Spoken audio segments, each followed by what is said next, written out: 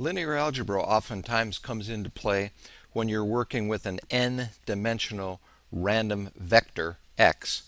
So if you let x be a random vector of random variables, x1, x2, up to xn, and typically x will be treated as a column vector, that is an n by 1 vector of random variables, then you know that if x were a univariate random variable, you would have a population mean mu and a population variance sigma squared.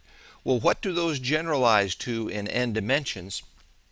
First thing you have is you now have a vector of means, mu sub x1, mu sub x2, mu sub xn. That is the n-dimensional analog of mu.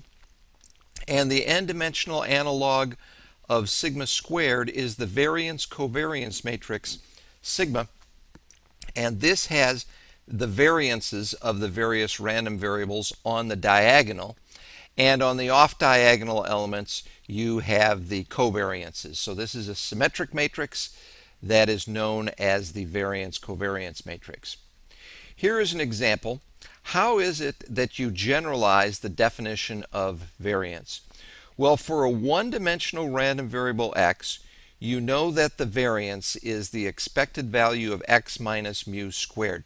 That's simply the defining formula for the population variance in one dimension. For an n-dimensional random vector x, the variance covariance matrix will be the expected value of x minus mu times x minus mu transpose. Now, to check this out, at least to check the dimensions, x and mu are both vectors and their dimensions are n by 1. So you get an n by 1 vector here when you take their difference.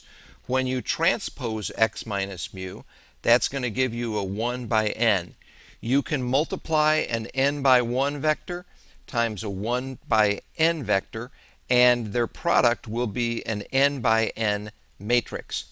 So now we have the expected value of a matrix, and you might guess that in this particular case the expected value operator is simply to take the expected value of all of the entries of that n by n matrix.